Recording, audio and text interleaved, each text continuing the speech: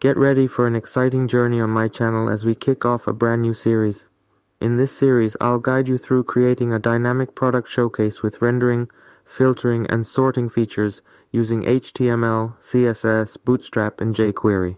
Throughout this series, we'll explore how to implement advanced features like filtering by product name, color, and price range, complete with filter and reset buttons. Additionally, we'll conquer the art of sorting, allowing users to arrange products by name and price, both in ascending and descending order. Today, our adventure begins with crafting the essential HTML structure for our dynamic product showcase. To make this journey smooth, we'll include the necessary jQuery and Bootstrap libraries in our project.